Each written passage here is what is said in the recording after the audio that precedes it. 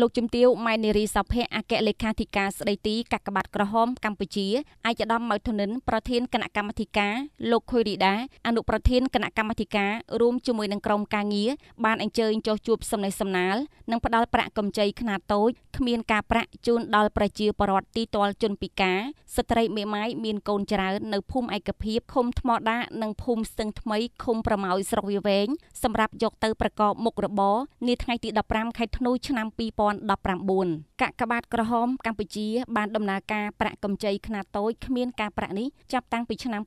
2005រហូតមកដល់ឆ្នាំ2019សម្រាប់ផ្ដល់ជូនប្រជាពលរដ្ឋទីទាល់ជនពិការស្ត្រីមេម៉ាយកូនច្រើនយកទៅប្រកបមុខរបរទៅតាមតម្រូវការជាក់ស្ដែងដូចជាលើវិស័យកសិកម្មនិងលក់ដូរផ្សេងៗនៅស្រុកភ្នំក្រវាញចំនួន220គ្រួសារនិងស្រុកវាវែង500គ្រួសារក្នុងមួយគ្រួសារទទួលបានប្រាក់កម្ចី$200អាមេរិកក្នុងរយៈពេល1ឆ្នាំនៅឆ្នាំ2018និង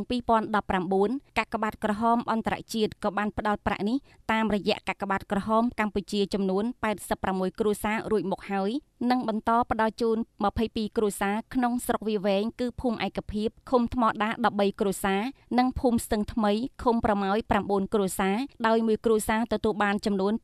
$250អាមេរិកថ្លែងនៅការសំណេះសំណាលលោកជំទាវម៉ែនារីសភៈអគ្គលេខាធិការស្ដីទីកាកបាទក្រហមកម្ពុជាបានពំនាំនៅការនឹករលឹកពីសំណាក់សម្ដេចគតិព្រឹទ្ធបណ្ឌិតប៊ុនរ៉ានីហ៊ុនសែនប្រធានកាកបាទក្រហមកម្ពុជាជូនចំពោះបងប្អូនប្រជាពលរដ្ឋដែលបាននឹងកំពុងរស់នៅក្នុងតំបន់នេះគ្រប់ក្រុមគ្រួសារប្រាក់កម្ចីដែលបានផ្ដល់ជូនបងប្អូននាពេលនេះកាកបាទក្រហមកម្ពុជាគ្មានយកការប្រាក់នោះទេកត្តាសំខាន់សូមឲ្យបងប្អូនប្រជាពលរដ្ឋគប្បីប្រើប្រាស់ថវិកាទាំងនេះទៅប្រកបមុខរបរចិញ្ចឹមជីវិតទៅតាមតម្រូវការជាក់ស្ដែងក្នុងគ្រួសារនីមួយៗឲ្យបានសមស្របសំដៅលើកស្ទួយសេដ្ឋកិច្ចគ្រួសារកាត់បន្ថយភាពក្រីក្រ